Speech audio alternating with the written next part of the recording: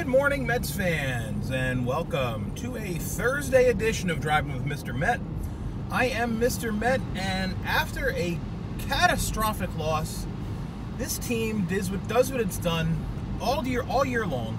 It brushes off a gut punch to come back and win, and it takes the series from the Nationals, completes a 4-2 road trip, which certainly could have been better, but winning every series is what we signed up for from here on out. So far, so good. I'm going to talk about yesterday's game, the current MLB home run leader, and the upcoming series this weekend with the Phillies on today's show.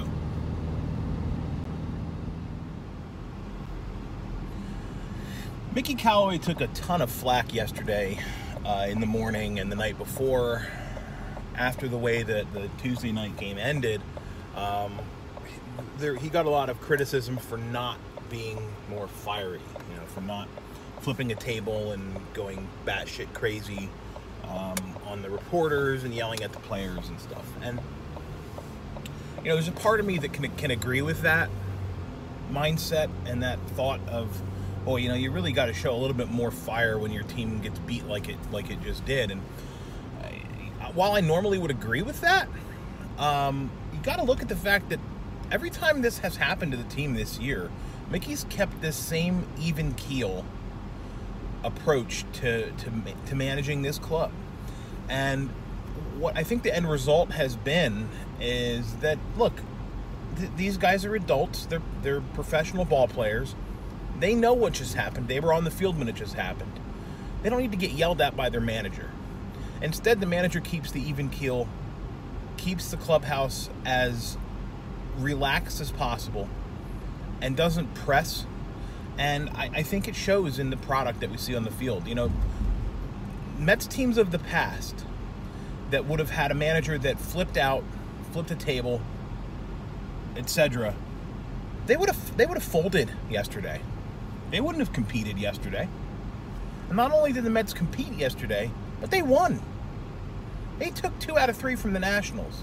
They completed a season series where they've taken 12. They took 12 out of, I think it was 12 out of 18 games, or 12 out of 19 games. I think they were 12-7 on the season against the Nats. And at least one of those was another win that they let get away, so it should have been 13-6. But that's you have to take that into consideration when you evaluate the total package that is Mickey Callaway, manager of the Mets. And I am one of his biggest critics. I complain about his moves all the time, but I also have to give him credit, and I did last week. No matter what happens, good or bad, he always has the exact same tone of voice. He doesn't panic. He doesn't worry. He doesn't seem to be concerned about losing his job, which maybe is a little bit of a cause for concern that he's so lackadaisical with regards to his future career. But still, he just kind of has that level-headed, I'm not going to panic methodology. And it seems to work because, like I said, yesterday the Mets came out to play. They scored 7 runs off Anibal Sanchez, the starter for the Nats, who's coming off of two or three really good starts. And they did what they needed to do. And look, I talked about this too. This lineup is getting deeper and deeper with the return of Robinson Cano, who had a huge day yesterday. 3-for-3 day in his return from the injured list, and inserted right into an RBI situation, and he produces on day one, picking up where he left off before he went out. Now, I'm not going to get ahead of myself because let's not forget how he started the season, okay?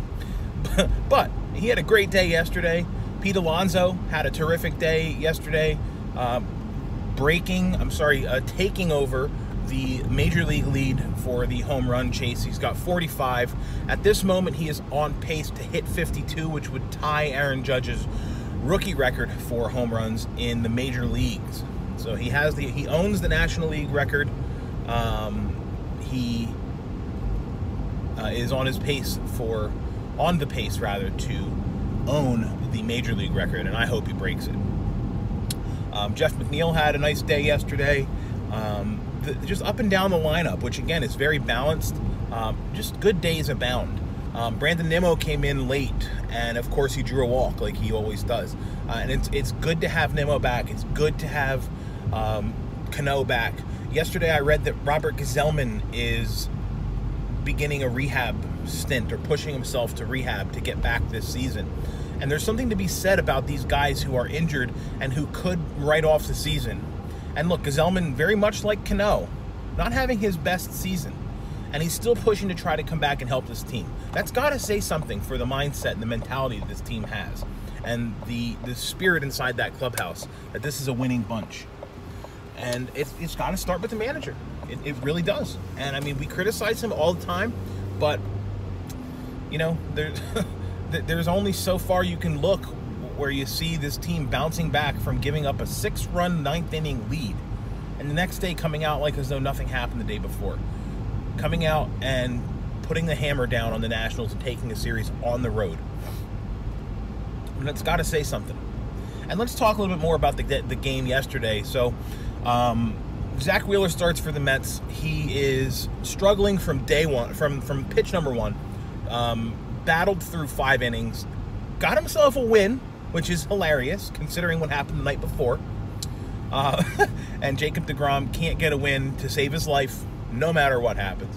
I don't remember the numbers, but there was a stat that I saw shared on Twitter on Tuesday night that said something like deGrom's last 94 starts or something, he's got an ERA of like 2.1, and he has 16 wins and 17 losses in that time span. And the only reason he has those 17 losses is because the team couldn't score more than 1 run for him. And the only reason he only has 16 wins is because the team blows every lead that they get for him, that he gets for him. You know, the bullpen comes in and destroys any chance for Jake to get a win. So I thought that was funny that Wheeler got a win yesterday. Wheeler did what he had to do to get through the 5 innings that he did. And then it was time to bite our nails. It was bullpen time, and it was really a put up or shut up moment for the Mets bullpen. As I'm not going to say it again, but the night before, not a great performance by the bullpen. So yesterday it was like, look, we got to roll with these guys. This is who we got. And the first guy coming out of the pen is Jeurys Familia. And what does Familia do? But he lets the Nationals right back into the game. It's unbelievable. I mean, it is unbelievable. Familia, very much like Edwin Diaz, had been on a roll. Had a couple of really good outings consecutively. Looked like he had found something, or he turned a corner, and not the case. Comes into that Nats game and lets the Nationals get right back into it. Luis Avilan has to bail Familia out of trouble, and he does what he couldn't do the night before. He gets a big strikeout, and good for Luis Avilan, who, that blemish aside, and not even really a blemish because he made a good pitch to Juan Soto, as I said, but Avilan has been really, really good in the second half in particular. Then the funny part was it's the bottom of the 7th inning, and Seth Lugo comes out on the mound. And I did like a triple take because I'm thinking, like, wait a minute, it's the 7th. Why is Lugo out here for the 7th? I tweeted as much. And I'm like, what are you doing? And it didn't occur to me that Justin Wilson was still available. But even still, Justin Wilson should have been in the 7th inning. I'm thinking, like, okay, this is the bottom part of the order, 5, 6, 7. Wouldn't we be better off saving Lugo, right, for the 8th and 9th inning? But then I started thinking more about it. And the whole saving Lugo thing is exactly what Mickey did the day before, right? He saved Lugo for yesterday, right? And how did that work out? Not so great. So I almost have to say, you know what? Good job, Mickey. Good job preserving the lead when you did, and going to Lugo in the 7th, running him back out there for the 8th.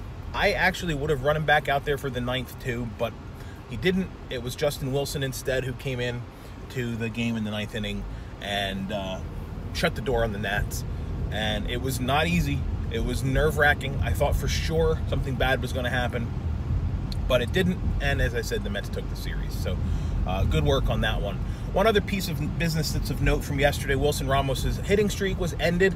We can thank Howie Kendrick, that asshole, for making an unbelievable play up the middle to bust the streak and end the streak. And it will remain a Moises Alou held record for the Mets for the foreseeable future. So something is happening here with a U.S. mail truck. I'm not sure what it is, but we'll just wait patiently, I guess. Anyway, oh no, I'm gonna have to wait again.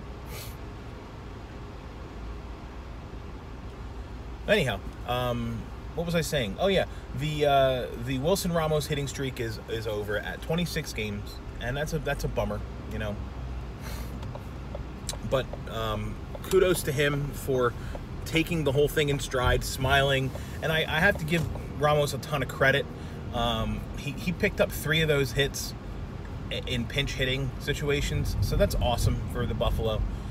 Good for him, capping off a really good stretch, and hopefully he doesn't fall back now. Hopefully he stays as hot as he's been, because he's been one of the Mets' hottest hitters during this hitting streak, and it's the reason the hitting streak exists, frankly. So that was worth noting as well. Final piece of business is the Mets picking up a series on Friday night at home, that's tomorrow, with the Philadelphia Phillies, and this is a big series. The Mets went into Philly last weekend and took 2 out of 3 from the Phillies. This weekend, the Mets have to sweep. They have to sweep because they have to surpass the Phillies in the wild card standings. 2 out of 3 would be good, but they really have to sweep if they want to make this Cinderella run continue. And so I'm looking for a Mets sweep this weekend. We'll see what happens. And we'll be watching, of course. At least I will, because I will not give up on this season. No matter how many times Matty Holt wants to put the nail in the coffin, I'm not going to accept it. Mickey said the other thing that I'm sticking with too. Until we're mathematically eliminated, I'm not going to worry. I'm not going to worry about this being a must-win game or that being a must-win game or anything. And while I don't agree with the sentiment that there aren't must-win games that aren't elimination games, I'm still going to watch every pitch, no matter what. So I will be back on Monday to recap the Phillies series, which, again, hoping is a sweep for the good guys, not for the Phillies. But until then, I thank you for watching. You can follow me on Twitter at Mr_Met. And as always, let's go Mets.